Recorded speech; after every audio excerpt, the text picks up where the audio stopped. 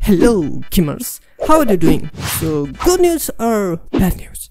I cannot say, but admins of Hypixel Skyblock have just released the solo dungeons into Skyblock. On what consequences?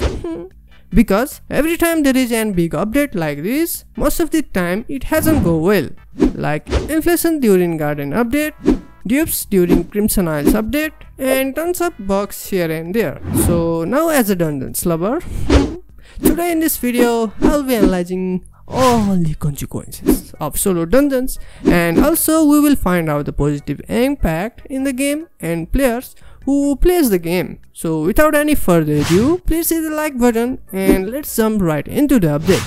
But before we start, like always, I have a question. Was adding solo dungeons into Skyblock a good decision made by admins? Well, after watching this video till the end, I'm sure you will be able to answer me this in the comment section. So I will request you guys to watch this video till the end. Number 1. Until today, there are many endgame players who uses or has used alternative accounts or bot accounts to level the pets running floor 6 and have made tons of money, as well as some of them have been banned. But now with solo dungeons, they will have very slight risks of getting banned while leveling pets. However, if pet leveling was their main source of money making method, solo dungeons will now completely ruin it. For example, if someone's name was XYZ and he was leveling up Golden Dragon with frag bot and running into floor 6 several times and was selling the pet in auction house for billions of profit, so now with solo dungeons being a thing, people might just level their pet by their own. Number 2. With solo dungeons, the price of diamond handles laser eyes will be going down drastically, as there will be tons of players than before who will start to do floor 7 frag runs. However, this is good thing for Iron Man players and also the players who grind items for themselves. But if frag running was someone's main money making method, now with solo dungeons it will be not too less profitable. Number 3.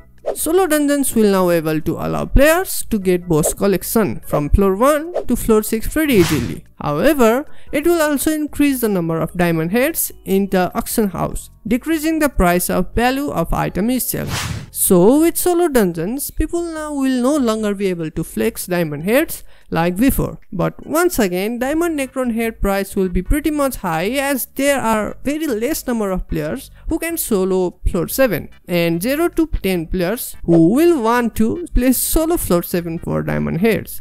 Number 4. Catacombs 50 or class average 50 will no longer be considered as flex for especially endgame players.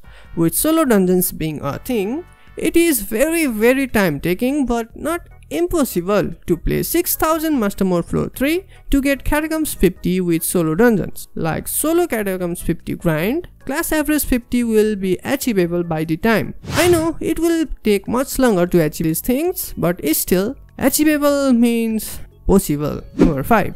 Along with getting Catacombs 50, solo dungeons will make Party Finder worst as well as best at the same time. If people get into solo dungeons for clearing practice or secret route practice, then solo dungeons will be win-win situation. However, if people enter solo dungeons to increase their secret counts and secrets per 1 count, then finding good players from Party Finder by looking their secret count will not be viable then.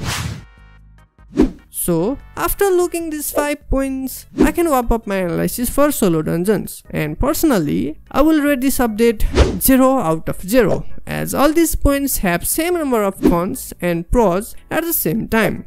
Solo dungeons will completely ruin many money making methods for players, but it will also help normal players or Iron Man players to get items for themselves too. On that note guys, comment down your thoughts and ratings below. I will see you guys in the next video. Until then, complete 10 likes and consider subscribing, and thanks for watching.